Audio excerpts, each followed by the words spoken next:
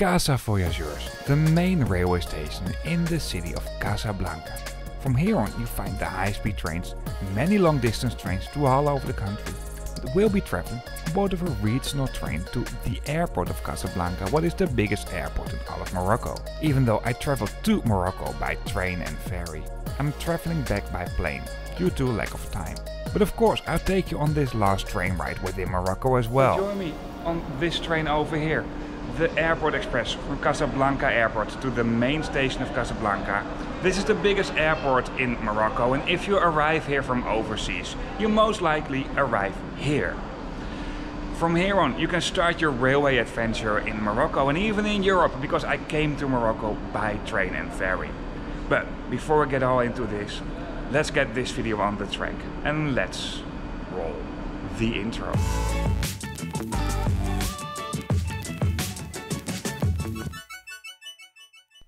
We'll start this mini railway journey at the railway station of Casablanca in Morocco, what is Casa Voyageurs. Around the railway station there's a lot of new developments. And they also have this tramway, what is ideal to reach some other parts of the city. But obviously a taxi stand is also located over here. I mean, we are in Morocco after all, there's not a shortage of taxis. And this here is the railway station of Casablanca. Well, what it used to be. Here on the left, that's actually the new modern day railway station. It's a really modern building with all the facilities the modern day traveler could wish for.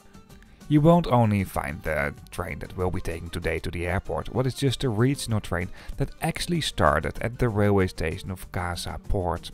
So it's a commuter train, but you find many other trains here as well.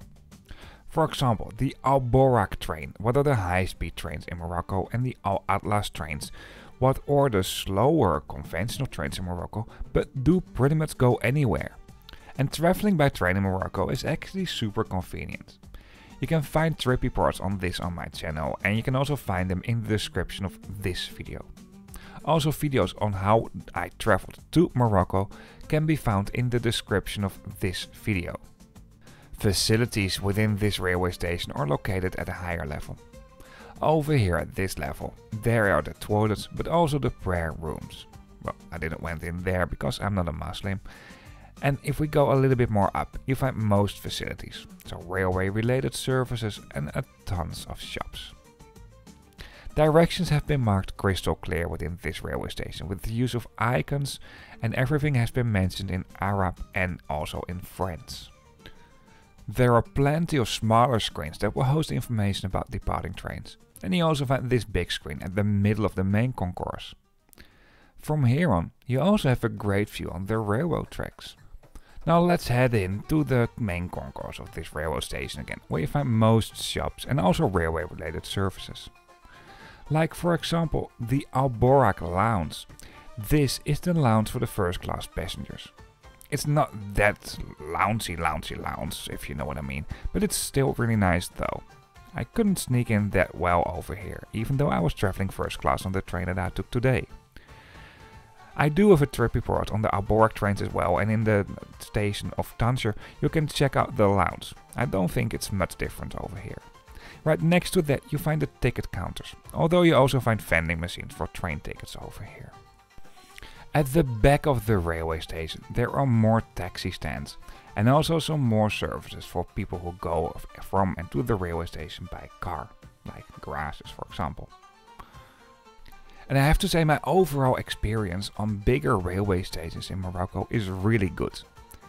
Things have been marked crystal clear and information about departing trains is very good as well. Traveling by train in Morocco is actually a pleasure. It's not just because it's the most sustainable way of transportation, but it's also a great way to learn to know a country. You learn to know the people, see the landscapes passing by. I just really enjoyed my time here. But now it's about time to head back to reality and head back to work and home. So I shot this part that morning that I took the train to the airport. We stayed at a hotel about 5 minutes away from the train station. You find many hotels around here. Like I mentioned, departing trains have been marked crystal clear in this railway station, so you can't miss the departure platform. Before you can enter the platform, your ticket will be checked. I've bought my ticket online in advance and I just showed it on my phone. For the train that we'll be taking today, it doesn't matter if you buy your ticket in advance or not. For the Al Atlas and the Al Borak trains, it matters because there they won't sell more tickets as there are seats available. For those trains, tickets do come including a seat reservation. Although I noticed in the Al Atlas trains that some people were looking for a free spot at some situations. Anyway, if you go after the ticket check, there's a small waiting area as well. There are not that many facilities over there, and you can also go straight to the platform. This here is another commuter train. And these trains are not very new, and that's the least I could say. I hope you like this video so far. If you do so, or if it's a helpful video to you, please give me a thumbs up, I really appreciate that. The main focus for this channel is long distance and cross-bordering travel to show you what it's like to travel in a more sustainable way of transportation. So this means in general not flying. However, if you watch this video, you might don't know about the options to go by train and ferry. So, well, maybe you can learn something more on this channel. But if you'd like to see more, then hit that subscribe button. If you have some comments, some questions, let me know in the comment section. And if you just want to say hello, feel free to do so as well. But for now, let's continue with this video. This is our train for today. If you ever happen to be in a place called Belgium, then these trains might look very familiar to you. Yes, they're basically the same as Belgian railway class MS-80 that has been built in the 1980s, 1980 to be exactly. So these are not the newest trains. Just like in Belgium, they still keep them up and running.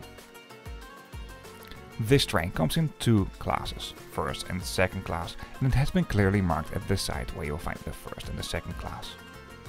To be totally honest with you, I don't think a first class ticket is worth the extra money on board of these trains. I mean, first class is a bit nicer, but compared to second class, it's really not that much better. I'll show you all in a bit. For now, let's head into our train for today. And I'll start off by reviewing the second class. Barrier-free access is not really a thing in these trains. However, even though these are old trains, I found the comfort level pretty fine, and I think the train is just by far the best way to go from and to the airport. Second class comes in a 2x2 configuration, as you can see over here. The seats are basically all bay seats, so seats facing each other. At the side there's a table, and right under the table you find a small litter bin.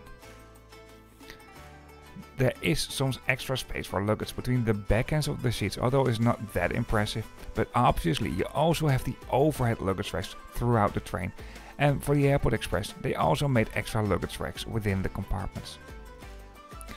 This here is the toilet. It's a bit dark though. Yeah, it looks clean, but was not my favorite train toilet to be honest. Let's continue to the rest of the train. As you can see, the overhead luggage racks do provide really enough amount for luggage. And also you find these luggage racks all over the train. So if you're traveling with a lot of luggage, you don't need to worry about these trains. This here is what is supposed to be the accessible area. Well, I definitely think you need assistance if you're traveling in a wheelchair on board of these trains. I mean, how do you want to get on these stairs otherwise? All windows do have a sunscreen to block out the sunlight. I mean, these are rather simple trains. However, compared to the total travel time, it's not bad. I mean, they're definitely good enough for the job that they're serving for. If you move to the first class, it has been clearly mentioned in the train that this is the first class, and facility maps of the trains can be found at several spots within this train. First class comes just like second class in a 2x2 configuration. And the legroom is slightly more, but that's basically it, so there's not a lot of extra added value to first class in my opinion. And compared to other trains in Morocco, I also found this train relatively pricey. Line maps of the Moroccan railroad system can be found in all the vestibules. This include Western Sahara. Morocco is really investing a lot to expand their railroad network. And to be totally honest with you, this is actually on an impressive scale. To me, the train is just by far the best way to go from and to the airport. It's fast, it's convenient, it's relatively affordable, and it's also quite a safe way to travel around. And yes, I know this is gonna sound ironic, but it's also the most sustainable way to travel from and to the airport. I mean, flying is just not sustainable at all. I try to fly as little as possible, and especially within Europe and also Northern Africa. But for this, I just had to take a flight back. And even though most people might consider a flight from Morocco to the Netherlands as a semi-long distance, for me it's still a train distance. But, well, I think this is about the first time in about 4 years or so that I'm taking a flight on such a distance. I also noticed that there were quite some domestic flights in Morocco. What's really a pity and not needed, and especially on some distances the trains are even a better alternative. If you want to know more about trains in Morocco, you can check out some videos in the description of this video. And another thing, in the description of this video you find a link to a map, and on this map you can find all trip reports as well, but then on a map. Anyway, I already showed you some views from the train along this route. Over here, the train is splitting from the main line that is heading to Marrakesh and will go on the special railroad line that goes to the airport. For now I just stop talking and I'll be with you in less than 15 seconds to show you the airport station.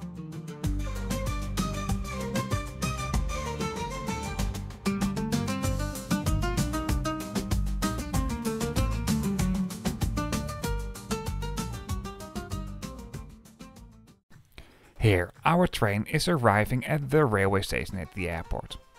Even though the railway line between the main line and the airport is single track, you find quite a lot of railroad tracks over here. I think initially they have very big plans with this airport station. And maybe this is also for extra capacity if it's needed for some special events or so. I don't know, if you know this let me know in the comments. Anyway, over here you find 3 platforms and 4 tracks. And the fact is, it's always cheaper to build a little bit too much if you might need this extra capacity in the future than expanding a railway station in an already existing environment. I also noticed these railway switches at the end of the platforms. I think this is meant for locomotive haul trains, so they can swap the engine over here. The station actually feels a bit dark. I mean, it's a good station though, don't get me wrong, but it feels a bit outdated compared to many other stations, at least I noticed in Morocco. But maybe I just only saw the bigger towns and the nicer railway stations. At the railway station itself, you won't find that many facilities. I wanted to go to the concourse over here, but this door was locked. Oh, strange. So I just went to the other door, and over here I'm at the main concourse of the railroad station at the airport. There are some shops where you can buy some coffee and snacks, and some places where you can wait, some general waiting areas. There's also a prayer room and toilets obviously. At this railway station there are quite a lot of car rental companies. You also find this, by the way, at many other bigger railway stations in Morocco. Obviously, you also find a ticket counter, and there's also a vending machine where you can buy train tickets, although I bought my train ticket in advance online. If you move to the airport and I'm not passing security yet, you have to go through some basic security. So you have to put your luggage in an X-ray scanner and then you are at the airport. You literally end up between the terminals 1 and 2. I hope you liked this video or this has been helpful to you. If so, please give me a thumbs up, and if you'd like to see more trip reports about more sustainable ways of transportation, in general not like this, but the main focus for this channel is cross-bordering and long distance traveling, then hit that subscribe button. If you have some comments, some feedback, or even if you just want to say hello, feel free to leave a comment. Before we really end up this video, one last thing. Once again, thank you for watching. I hope you liked it or this has been helpful to you. If you want to see more trip reports, of course you can find them on this channel, and you can also subscribe to see new videos coming up. Apart from that, like I already mentioned before in the video, in the description of this video you find a link to a map, and on this map you can find all videos as well, but then on a map.